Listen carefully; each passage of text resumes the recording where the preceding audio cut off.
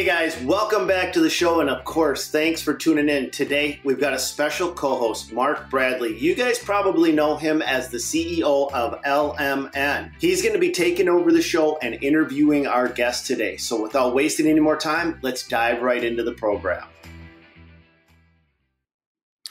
All right, it's Mark Bradley here, and I've got Steve Wheatcroft with me. Super interesting guy, very entrenched in the landscape industry with all kinds of exciting things happening in his landscape contracting business and his equipment supply business as well. So definitely want to kind of pick Steve's brain on many topics, but off the start, Steve, why don't you just kind of tell us a little bit about your companies and maybe even how you got started as a landscape contractor and how things came to be. Yeah, so like everybody, I guess my story. Some people say your story is interesting, but it's just my life. So I sometimes I just think, I got up one day and started all this, and how did I get here? But it's been an interesting journey. So ULS Maintenance and Landscaping started up in 1989 as a project for a business school course I was doing. So it was an MBA level course to write a business plan. Of course, I wrote it on the landscape industry and to build up kind of more of a franchise-based business. And then that took off in 1989 as I kind of took that paper I wrote for university and actually took it to the field and started to perform mostly landscape fertilization and lawn mowing services. We also had a power washing division. So that kind of kicked that off. And then fast forward to 2015, the company had grown immensely and we were getting lots of opportunities to rep equipment as well. So I fractioned off another company with a fellow from Caterpillar Equipment. He worked for Finning, which is the largest cat dealer actually in the world, and approached me. And we started up Spectrum Equipment. So in 2015, took those relationships I had with different manufacturers of mostly snow and ice management equipment and started up a division of Spectrum Equipment where we rented and sold snow and ice management equipment. And then we also have a heavy equipment rental and sales part. So that's kind of the quick background on it. And of course, the story between 1989 and today, on the podcast with Mark Bradley, it's had all kinds of wonderful tales and adventures along the way. Well, that's amazing. And so, Steve, tell me about your landscape company today. What does that look like? What kind of services and staff and what markets do you service? Kind of tell us a little more about your company. Yeah. Well, right now as it stands, ULS is operating in various centers. So we have our head office is actually out of Calgary. And we also have another office, which is like a hard facility. In other words, we have like vehicles and equipment and office staff there out of Saskatoon, Saskatchewan. And then on September 30th, we actually just signed a deal and we'll be opening our first Eastern office, which will be based out of Ottawa. So between those three centers, we probably are going to have roughly around 590 employees. And then with our subcontractor base, probably closer to 800. And, we service mostly snow and ice management contracts and then larger municipal government and large portfolio holders for landscape maintenance services. We do still probably perform close to $10 million a year in landscape construction, but it's mostly just enhancements. We used to do a lot of work for big general contractors. We rebuilt the Zoo Island in Calgary when it flooded. We installed the Land of the Lemurs and the new Panda exhibit. We built all that kind of stuff. But the business model in late 2018 kind of took a right-hand bend, and we decided that we wanted to move away from that type of work and just concentrate on long-term maintenance contracts. Interesting. So what made you decide to do such a pivot? Well, for me, and we'll get into this probably later on, but, really started to look at the type of clients we were working for and the type of work we were performing. And with general contractors, again, this is just my opinion, but I found them not the best dance partner for our company. A lot of issues with payment terms, just constantly felt like it was a very arduous process to work with them.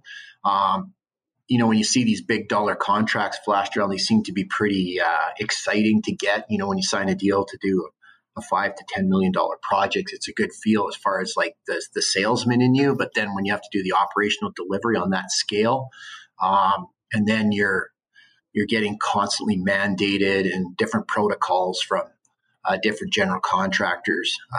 We just found that just wasn't the arena that we wanted to play in anymore. So we took our equipment and our manpower and our expertise, and we just said we didn't want to play anymore. We went to a different venue.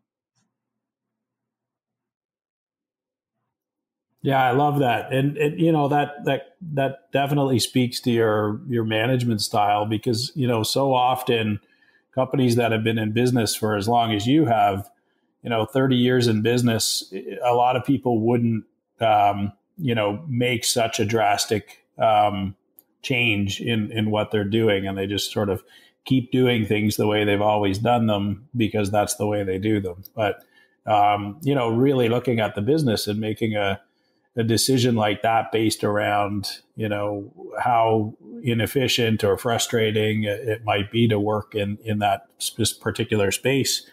That takes a lot of honesty to make a shift that way. So good for you for doing that. I can appreciate. Yeah, it was actually, it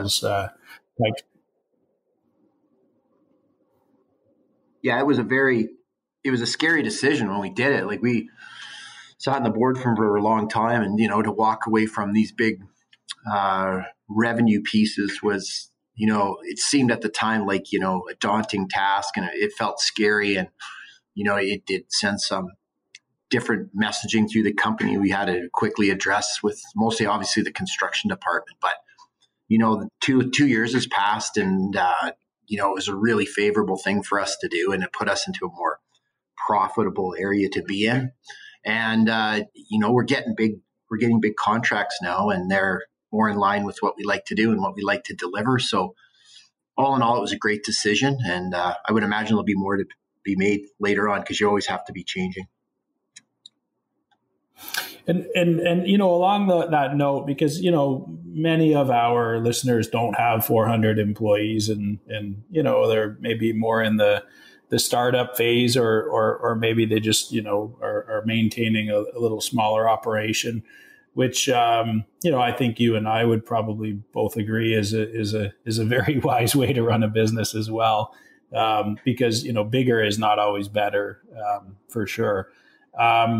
In your mind, what could you share with a small contractor, or a startup contractor along the same line, in the sense that, if today maybe 50% or 60% of your business represents, clients that are not as profitable as they should be, how would they sort of implement that type of change to really sort of come up with a stop doing list and then actually stick to it? Just, maybe you've got some actionable ideas there that you could share.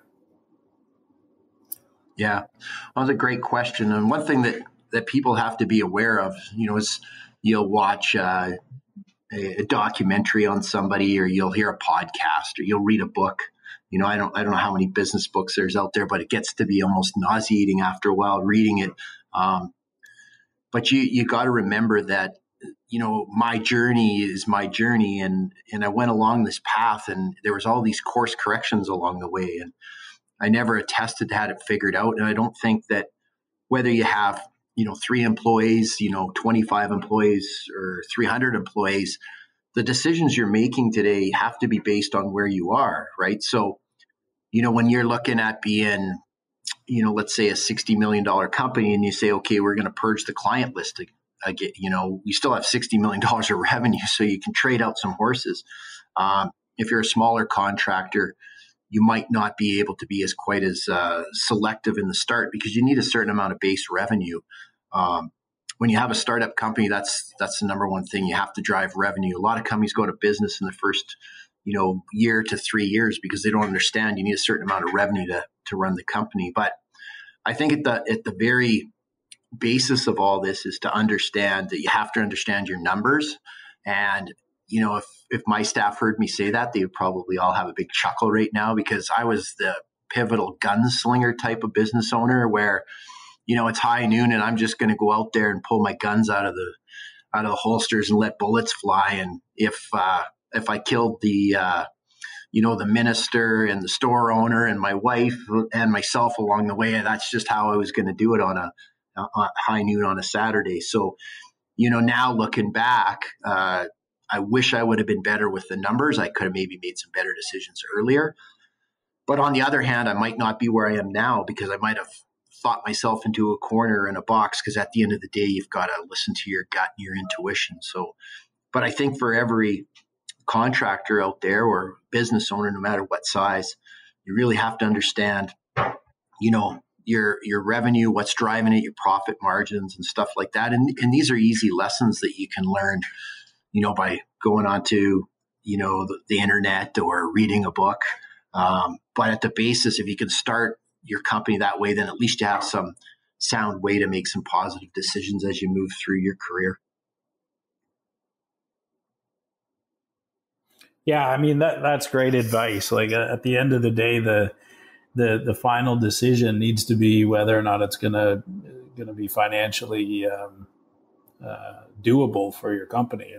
And I think I definitely hear this one a lot when kind of coaching people on sales and estimating specifically, and they're always concerned that if they ask for more money, they might not get any work.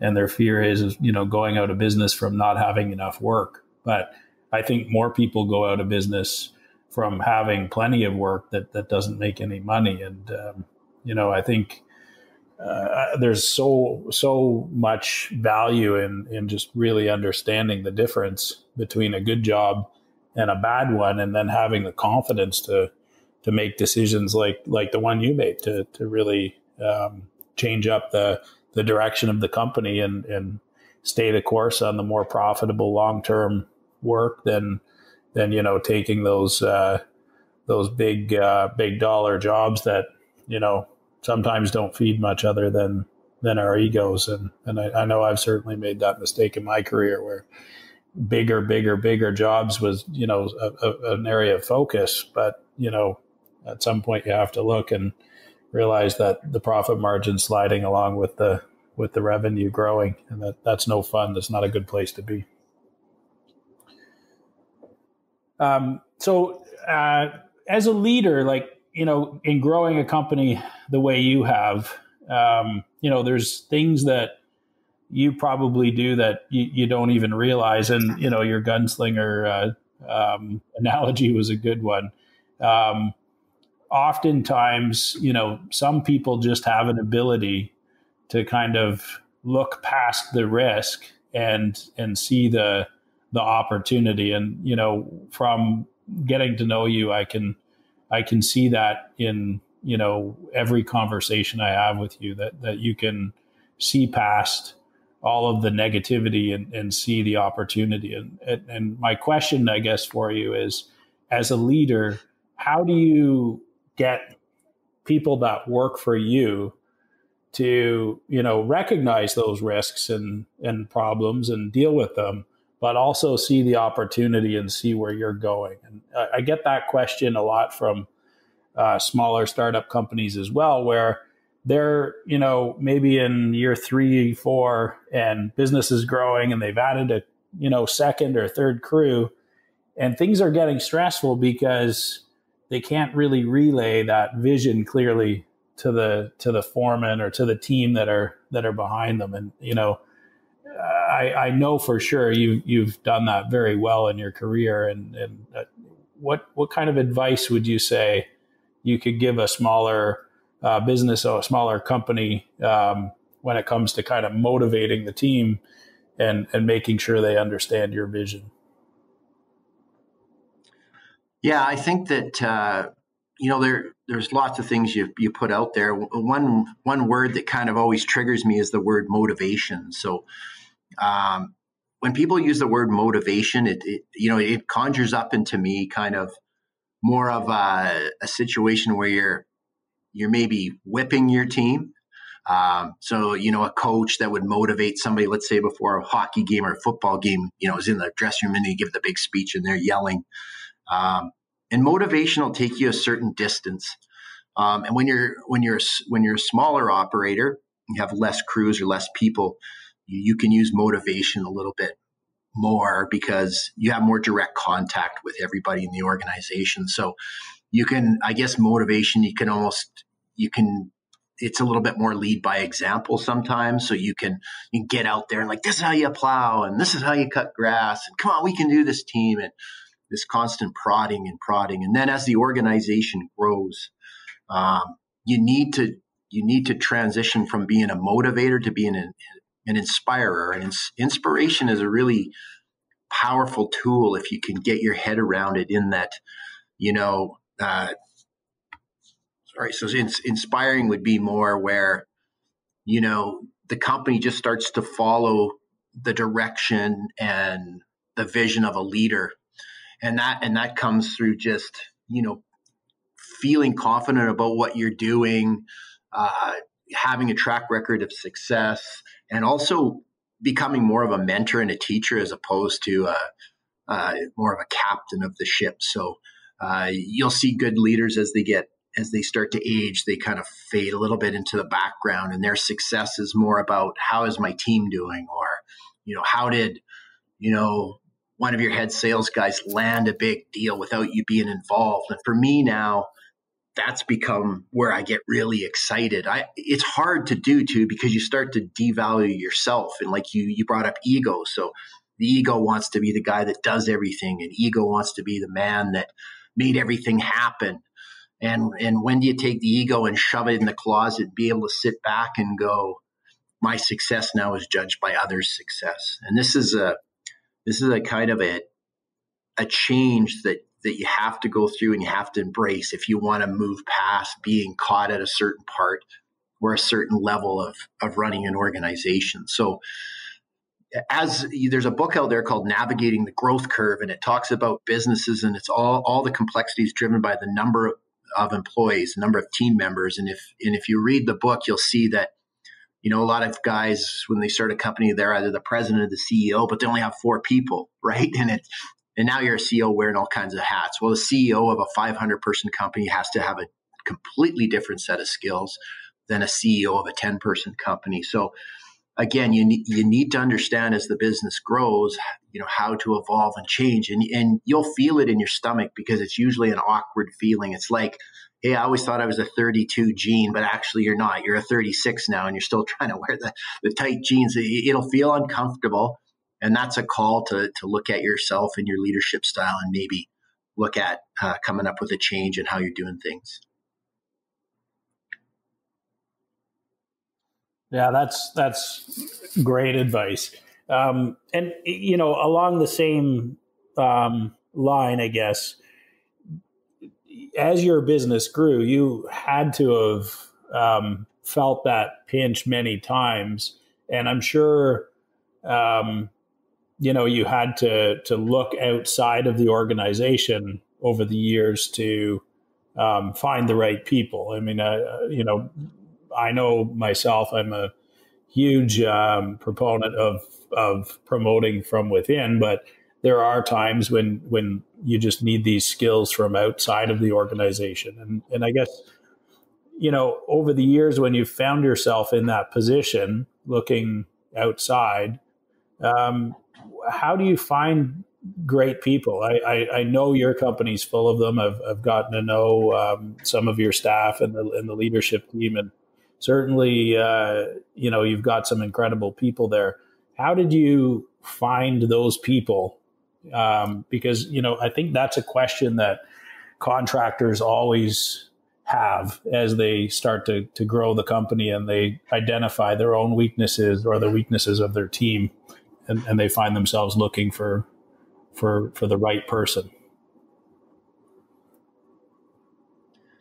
Yeah, I think, for me, I really, really am a big proponent of trying to find people within the organization that you can promote and that you can help grow. So from a very early age, when I started the company, I actually went to the Hardscape School of Business at University of Calgary, but I was also on a full ride hockey scholarship. So I was pretty connected with Hockey Canada's program was based out of Calgary at the time. I was playing at University of Calgary right around 87 through 90, and got to go through, obviously the Winter Olympics were in Calgary in 88. So it was crazy because I was playing hockey against, as all these Olympic teams were coming in, I was playing hockey against, all these different Olympic teams because they used us as their guinea pigs to get ready for the Olympics. So through that, I got strong connections with, different people in Calgary, and we used kind of that hockey network to get staff. So at one time, and I think it was probably in around 1990, I think we had around 55 people working for us, both male and female, that were top level hockey players. So we had a lot of the women from the Canadian Olympic team working at ULS, and if they cut grass, they got to skip the cardio part of their training because we didn't even have ride-on mowers back then. We would cut huge parks with like 5 people running with 21-inch push mowers, all kind of staggered. And, so we got all these great people, at the company working. And then what would happen is they would work there while they were playing hockey, and a lot of them playing down in the States, NCAA, and they would come back. Jason Smith from the Oilers actually signed his contract with New Jersey Devils at the time when he was working for us. So it was, all this stuff was going on and all these great people. So, as that happened, I got lucky and I latched onto a few of them that weren't good enough to play in the NHL, but were really good people. And, they went off, and when they finished their university degrees, I just said, "Hey guys, do you want to work here?" And they were going to school, with the thought of going on and having a career, but they're having so much fun. And at that time we started to have kind of supervisor and manager positions. So I kind of grabbed all those people. And then as the company grew, I got really good at going, this person's different, and it might have been not necessarily business, but they saw the world differently, or they carried themselves differently, or they acted different around clients. And I just gravitated, and I just kept trying to keep those people around to the point where if they wanted to further their school, we would pay for that, and we would sponsor them to stay at ULS and continue to develop as a person. And I did feel a lot of pressure, though, to give these people opportunity. And some of that, it's almost like a self-fulfilling prophecy. I'm investing in them to grow, and they're investing back into me to help ULS grow. And that's why we grew so rapidly and got to the size we did so quickly, because, I was harboring all these great people. Well, I needed to have a pool big enough to have them all go swimming with me. So we just decided we're going to keep developing people and keep developing opportunity within our own company. And now it's such an infectious thing at our company, how we treat people and how we want people to grow, that, we get a good person in there. They want to stay, and they want to become a better person. They want to learn. They want to, whether it's business management or just being the best deliverer of landscape maintenance services, the opportunity's there. So they just don't leave. So all of my, let's say the top 40 people at our company, most of them have been with me for at least 15 years. My 2 managing directors are now kind of on that, 25 years they've been working for me. And it's just been wonderful because even though we have such a big company, we still have that great feeling of friendship, and we have a lot of fun at work. So that's kind of nice too. Yeah, wow, that's a really cool story. And I mean, I can completely see how taking high performance athletes and turning them into high performance business people makes total sense, because they've got that natural urge to be great.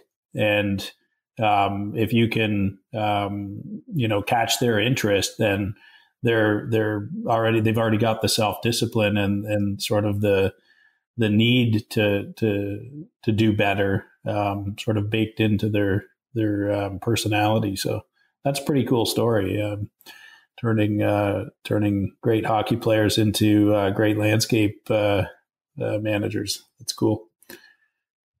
That story about pushing all the lawnmowers in the park is a good one too. There, by the way, I got a kick out of that. Something super interesting that has happened in your company over recent days is the decision to take on an equity partner as part of your expansion plans. Maybe why don't you tell us a little bit about that? It's not that common in the landscape business, and certainly there's a never-ending discussion around how to either sell a company or create a succession plan for a company. Why don't you tell us a little bit about the experience of taking on private equity and what that has looked like, and even maybe kind of the good, the bad, and the ugly of going through that type of a transition, because I know it's a very unusual thing for a landscape contractor to have to deal with. So why don't you tell us a little bit about that? Yeah, it's exciting and kind of at the start of the dating process, I guess you'd say, because I was approached in April of basically 2019, and then we as a group at our company decided to take on a private equity partner, and the deal was signed on October 1st of 2019. So we're just coming up to the first year. So September 30th will be the first kind of full year under the new partnership and the goals and objectives we're trying to do. But for me, personally, as a business owner, it was such a weird feeling, because I was very stressed at the time when I got approached. We had made this transition and funds were tight, and there's lots going on. I had these other two companies, Spectrum, and I also have a small real estate company I was doing. And my biggest concern was, what happens if Steve gets tired out? And what happens if Steve, and my energy, as I get older, the energy levels start to fall, right? If I was playing hockey, my shifts would probably be down to 10 seconds now. But I give a great 10 seconds, though, Mark. I still can give it. But, I got to that point where I was worried for me and my wife, and how was it going to get out of all this stuff? I mean, like, we were millions and millions of dollars of equipment. Like, our fleet, right, at the time was probably 132 trucks, and then with excavation equipment and larger riding mowers, it's like 600 or 700 pieces of equipment. So how is this all going to work? And as with the rapid growth, it was great. Like, people would come and say, "Wow, you got a company, and you must be doing really good." Well, I was doing good.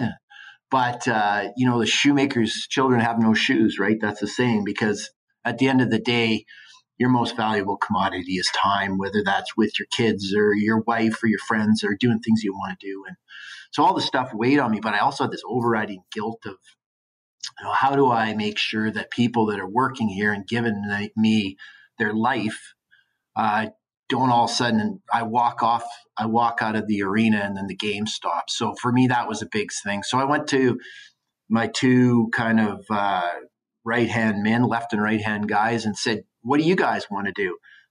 Here's the opportunity, and I need you guys to make a decision whether you want to take on a private equity partner or you want to keep going ahead." And they're like, "Steve, this isn't our decision." I said, "Yeah, it is your decision.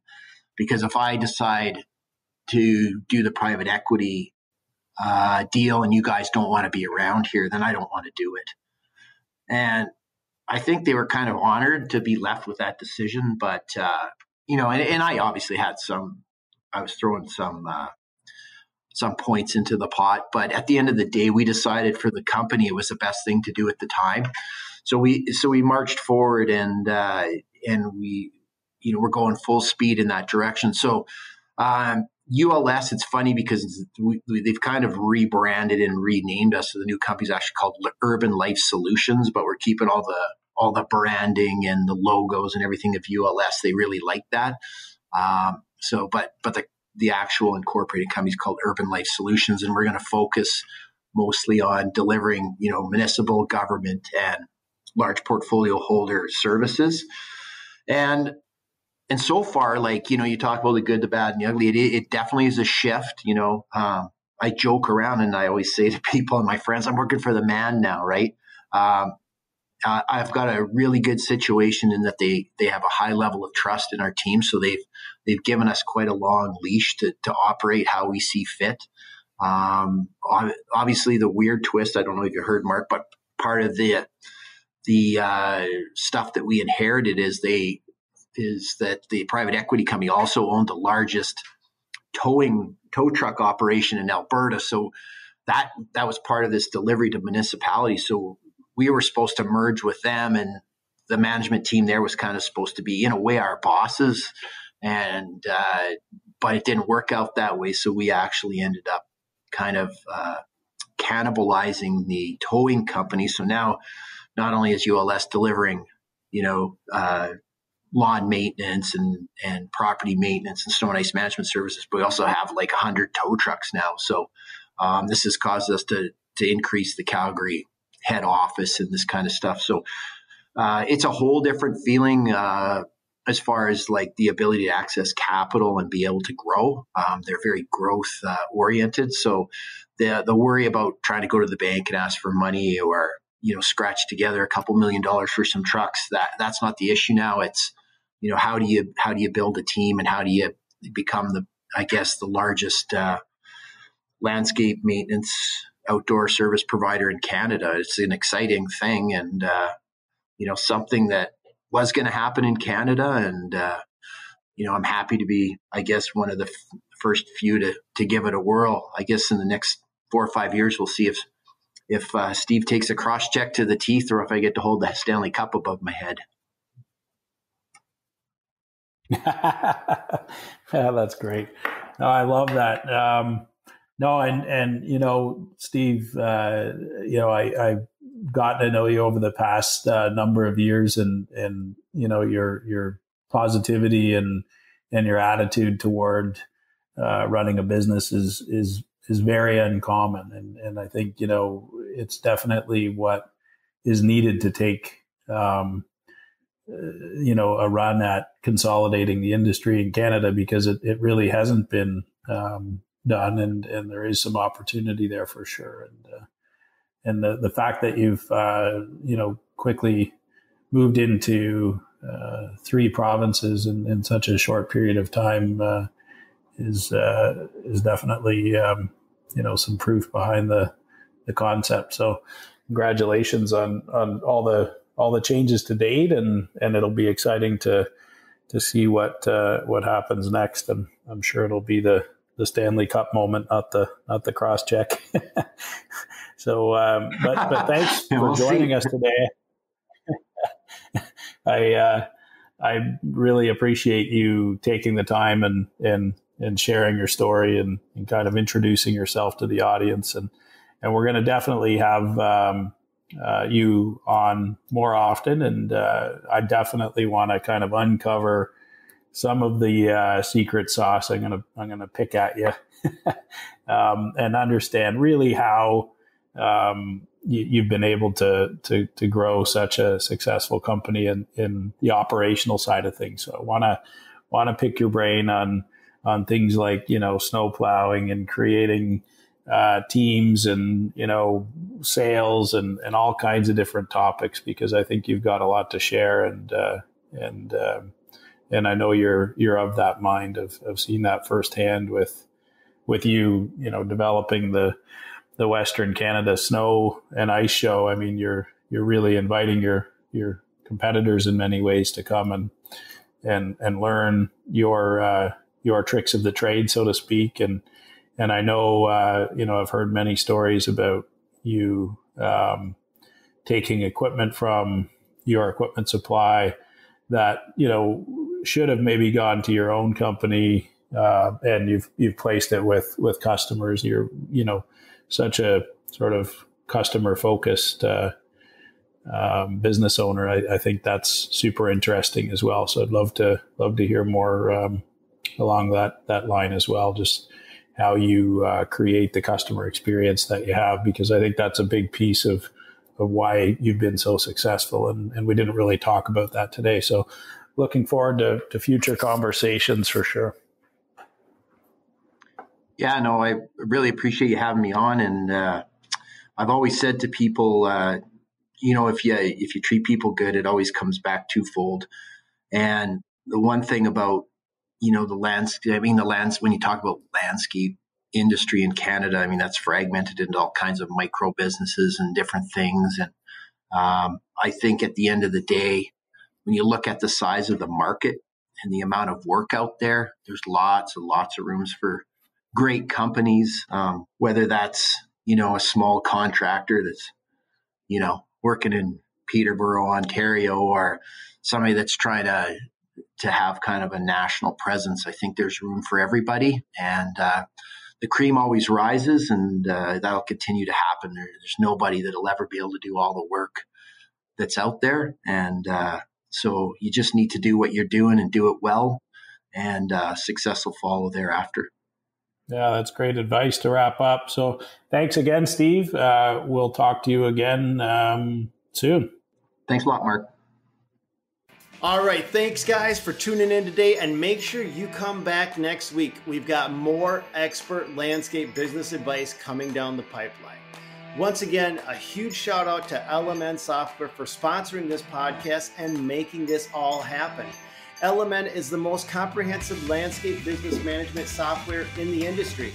It's the true do-it-all tool for your landscape business and provides a platform to scale your company to the next level. And the best part about LMN is they have a free version which you can begin using today. Just visit golmn.com/disruptors. You guys can start taking advantage of the software that I've been using to help me create a successful, sustainable, and profitable company. That's golmn.com/disruptors. Thanks again, everyone, and see you next week.